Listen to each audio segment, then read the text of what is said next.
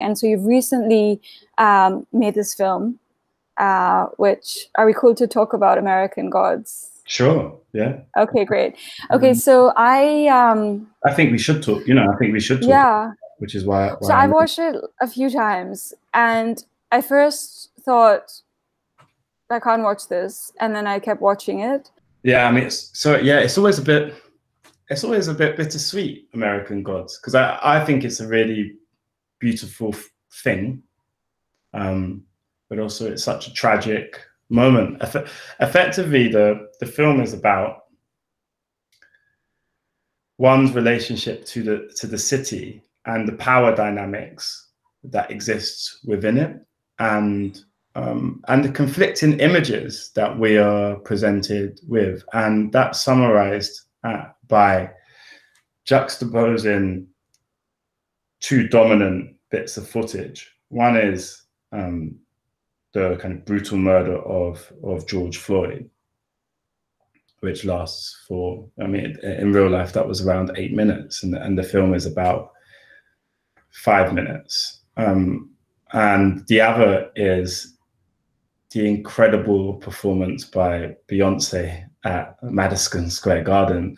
It gives me a chuckle because they shouldn't quite go together.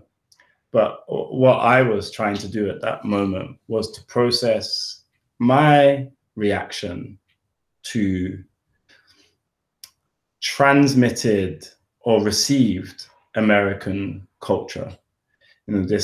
It's a commentary on this transatlantic relationship between the UK and the Americas, and America, which has been our dominant power and still our dominant cultural power, I would say. And just to try and compute that somehow. So set over the top of those two consistent bits of footage. And the reason I use the George Floyd footage, and it's interesting to hear you speak about it, is because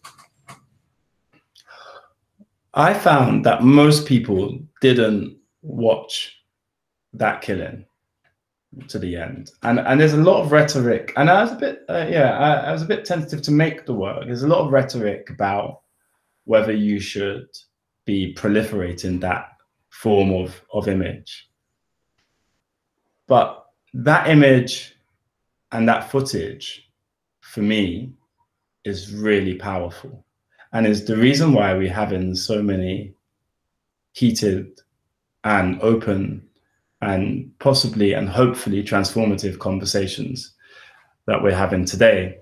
But what I found is that most people had never watched it, and it doesn't get any easier after most people had watched a couple of minutes and thought, I can't watch this. And to see the life extinguished from a man who pleads for his life is a really sombering act. So well done you for watching it a number of times, because I know. Yeah, and I had not watched the film before, and I never planned to.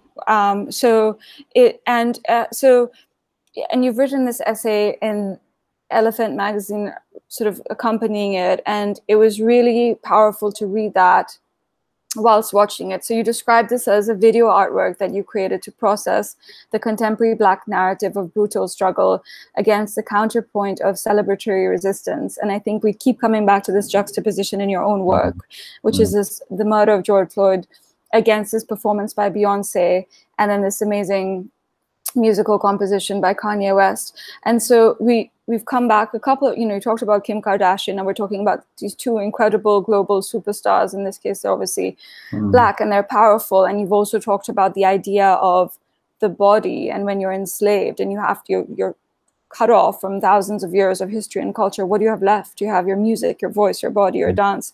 And so in terms of this, and coming back to the idea of you and your own practice, whether as an architect or a filmmaker or as somebody who's trying to tell this story, I'm very interested as to why you chose this particular performance, and what is your goal? Like, why, at the end of this, for yourself as a process, you made this right after, it came out very soon after.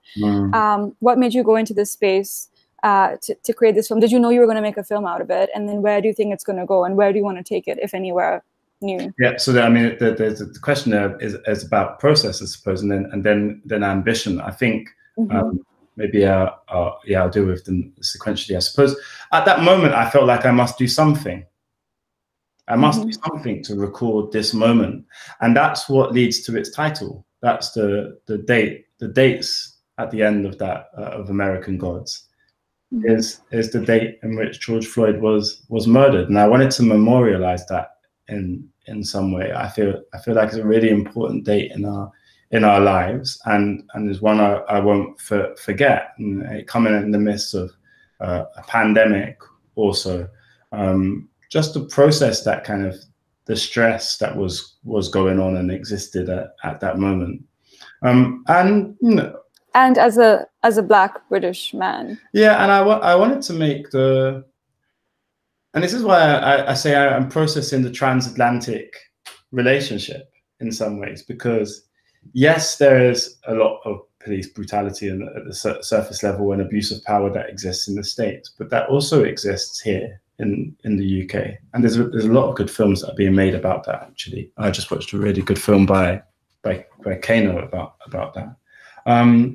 And so overlaid on top of these two contrasting images are a series of stills, and overlaid on top of the stills are a series of names, and those are the names of people who have been killed in police, lost their life in police custody in the UK. And so the statement I'm making is that this is not, we're very much dealing with an American instance right now. We are receiving this piece of American culture, whether it be a positive culture or a negative culture. But how we receive that and the reason why it resonates is because it is a shared experience. We understand that. We understand that there's the death of smiley culture.